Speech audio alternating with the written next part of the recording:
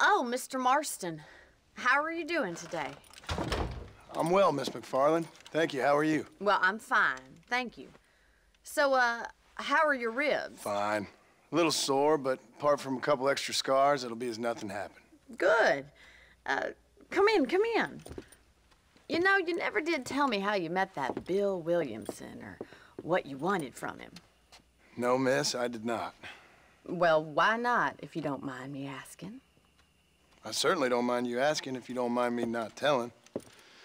See, it's a complicated and somewhat pathetic tale, and by telling you, not only would I be putting your life in danger, but also threatening the lives of some people that I hold very dear. Well, I apologize if I seem to be prying. And I apologize for my reticence. Hope you believe me when I say that it's simply out of respect for you. Of course, Mr. Marston. I understand that a city dweller such as yourself likes to have some exotic secrets, so us country folk are impressed. I'm no city man, miss. Yeah, but I saw you get on the train at Blackwater. You with those gentlemen in bowler hats? I'm still no city man. But I bet you can't ride, Mr. Marston. I hate to take money from a lady, miss. Oh, you won't be.